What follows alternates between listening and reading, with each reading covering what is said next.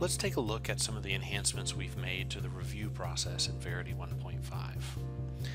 Now, we'll start by looking at one of the elements that we have not yet reviewed in this analysis. And you see here that we have a relatively good fit, but we can probably do a bit of a better job ourselves. It's because this beam has very little information along its full length, and that information has got a lot of occlusion on it. If we look up close, you can see, for instance, that on this end we're a little bit high on our fit, and on this far end we're a little bit low on our fit to the point data in terms of its rotation. Now in the past, to fix this, you would have to go to one end, rotate it, and the rotation would always be around the center of the object. That made it very, very hard to fix, because as soon as you got one side right, the other side would be thrown off.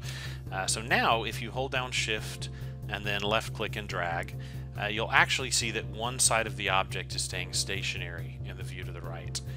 So if I come here and align this side to the point data that I've got, I can then scroll out very quickly, go to the other side, do the same thing, and as long as I'm relatively close to the end, it's always going to be rotating around the opposite end. If I were to try and rotate somewhere around the center as my click point, then the rotation would still continue to be around the centroid of the object. We've also added the ability to constrain the movement in a particular direction. This is particularly useful with walls, floors, and slabs, where maybe the fitting algorithm did a slight adjustment to the wall in the kind of along the length of the wall or vertically.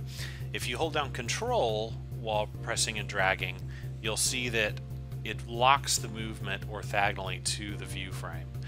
So that's going to make it much, much easier to make sure that if you're trying to correct a vertical movement or a displacement in plan that you don't want, that you can actually do that with very minimal effort and no risk of moving it in the opposite direction. Now, of course, I've made these changes, but you may have noticed that I forgot to update the heat map while I was still working on this particular wide flange. In the past, that's something you have to remember to do yourself after you made any adjustments. Otherwise, when you went back to it later, or if you ran a report, that heat map might be out of date.